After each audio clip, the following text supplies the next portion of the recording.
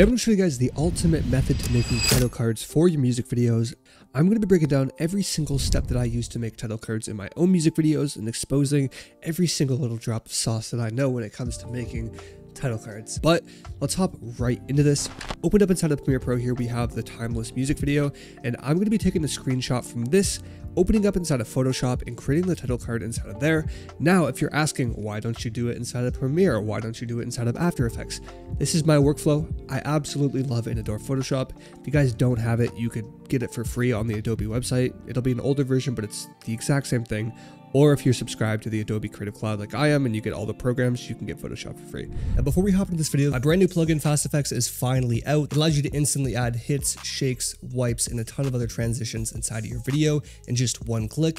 Everything is fully customizable. I'm going to be using this on every single one of my projects going into the future as it adds so much energy so fast. You definitely need it as a time saver, and the effects are just so crazy. So if you guys want to go download Fast Effects, it'll be in the description. But let's hop right back into the video. So essentially what you want to do is you want to find, like, let's say we're going to have our title card on this scene right here. You want to find a hero frame. So I'm going to go ahead and find the best looking frame, which I think is this one here.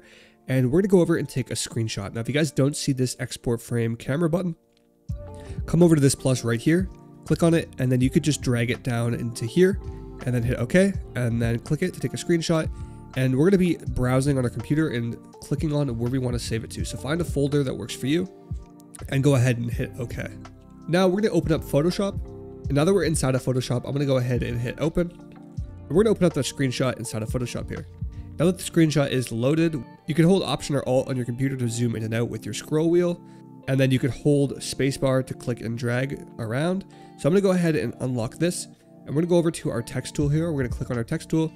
And what we're going to do is we're going to click and we're going to drag.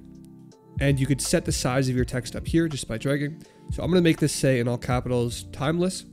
And I'm going to press Control A to highlight it. And I'm going to go over and set it to the center right here. And then we're going to expand it. Now this is obviously a terrible font. I'm going to go into my font library and show you guys I have lots of amazing fonts. And the way that I get these fonts, like this one for example, I don't think it's perfect, but the way that I get these fonts is I go over to websites like DaFont. And when you go onto DaFont, you guys are going to see a ton of fonts that you can download for completely free. We're going to go over to themes. And let's say we want something that's kind of like square. You can get that inside of here. Or if you want something kind of like destroy, or let's do horror, you get lots of that stuff inside of here. So this is obviously a goated font. There's this one here. Let's go ahead and hit download and just download it to where you want on your computer. I went ahead and hit save. Now you want to go ahead and double click on the zip. And now just go over to the font, double click on that. It'll unzip, double click on the folder, find the TTF, double click on that. And it's going to open up this whole installation process, which is super simple, super streamlined to do. We're going to go ahead and hit install here once it's done validating.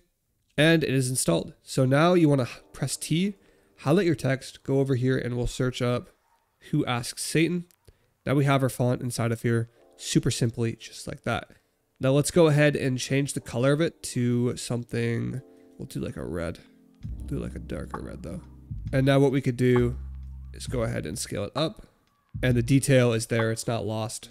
Now I think this looks fire. We're gonna go ahead and add Playboy Carti. We're gonna go ahead and size this down. And I'm gonna write Playboy Carti. And we're gonna put that like there or something. And then we'll write The Weeknd. And we'll put that like here. You guys can also mess around and put them in like certain areas. I think it's cool just to kind of build like style to it. So I think that looks good there too. And you guys can change this as well. If you don't like this font, I recommend using like a bold font or something for your text to make it stand out a bit more. So there's always like this option too. So that works as well. And then what font do we use here? We just click on it. Not that one. Turn this layer off for now. Click on this font with the text tool. It's called Arial Black. So we're going to highlight The Weeknd. Arial Black regular. And then we'll turn this down to like 60. See what this one's at actually. Just click on it, 38. So then we'll go ahead and click on this one and change this one to 38. 38. Sweet guys. And we'll turn the timeless text back on here. And we'll just we'll move this to where we see it fits best. Just like that. It looks to be center with everything. And you guys can put some additional text right here, like the director's name or something. Totally up to you guys. This is just how I like to format things. If you like the other text better, that's fine. If you want to change the color to white, you just have to highlight it, go up to your color here and drag it to white. Do the exact same thing for the weekend here. It's just to white. And sweet, that looks fire, guys. Now I'm going to show you guys how you can add some texture to this to make it stand out a lot more. This is where the sauce comes in. This is where everything that I've learned over the past couple of years of doing music videos comes into play. So if we click on the timeless text here and we go over to filter and we go down to distort and we go into displace, we have to convert it to a smart object, which is fine. We'll leave these both to 10. We'll hit OK. It's going to go on your computer and look for a displacement map. I'll have one linked in the description that you guys can download for completely free. We're going to go into my effects folder as I have it inside of here. And we have this displacement map that you guys can download in the description.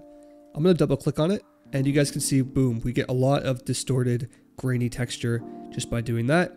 I think that looks great there, guys. And you guys can do the exact same thing with this text as well here. Just to make it a little bit easier, what I'm going to do is holding command, I'm going to click on both. Then I'm going to press command J to duplicate them. Now I'm going to right click with both of them selected and we're going to hit merge layers. And we're going to have the merge layers. So we're going to turn the original text layers off and we just have these merged PNG layer. So what we're going to do to make this easier, instead of just doing them each individually and nesting them, we're going to go over to filter and do the exact same thing all over again. We'll do distort, displace, and since they're a lot smaller, I'm going to turn it down to 5 and 5, hit OK, and we're going to place the displacement map on there as well. And you guys can see we get this really cool distorted text look here with lots of texture. We could turn these ones back on if you guys want and move them on top of it if you want to fill in like the gaps a little bit, just like that. Totally up to you guys how you want to play around with it. I think this looks fine though. Now what you could do as well is I love the way blurs look with grain. We're gonna go ahead and hit blur here and we'll put on a Gaussian blur on this text. And it's super crazy right now at 20. We're gonna go ahead and turn that down. Let's do like a 0.8, hit OK. Then we'll go over to filter, hit noise, add noise. And if we turn that up now, we get something like that, which has a lot of texture too, guys. Anyways, that's pretty much all the sauce I have for you guys. If you guys have any other tips for creating titles, let me know in the description below. This is the way I like to do it. I think it's fire. The way you would export it inside of your video now is you turn up the background layer and you're going to press Command Option S to save, or you can go up here, File, Save As, and you want to save it as a .png. I'm just going to call this title. If you save it as anything else like a JPEG or anything else, the background is going to be white. You want the background to be transparent, which is why we're picking PNG. We're going to hit save, hit OK, open up Premiere Pro again, and then we're going to find it inside of our Finder. And all you have to do is drag and drop it inside of your timeline, resize it, and you guys can see we have our music video title card right here. Super simple, just like that. Thank you guys so much for watching. If you guys enjoyed this video, my brand new plugin Fast Effects is coming out for Premiere Pro is available for pre-order right now. If you guys go ahead and pre-order, you'll get 2 additional editing packs under $40 for completely free, which is an absolute steal. I highly recommend going to my website and checking that out. But I'll see you guys in the next video tomorrow. Peace.